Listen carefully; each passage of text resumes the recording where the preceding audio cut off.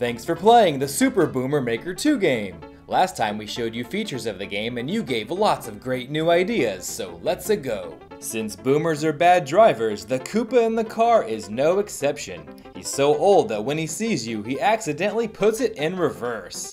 Boomer Spike is a little too weak to hold his own spike ball, so now when he pukes it up, it just falls directly on him.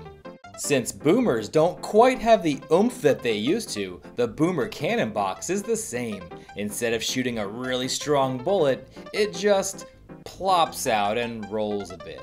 Bowser is such a boomer, he has a terrible memory and can't remember why he hates you. So when you approach him, he just stands there. You can pass right by him with no issue. But if you kill him with the axe, you get arrested for elder abuse. Now coin values are adjusted for inflation from a boomer's childhood, so a 50 coin in the game now is worth about 3 coins from back then. Now the Wiggler becomes an angry Wiggler not by jumping on it, but by being on the grass nearby, since boomers hate when you walk on their lawn.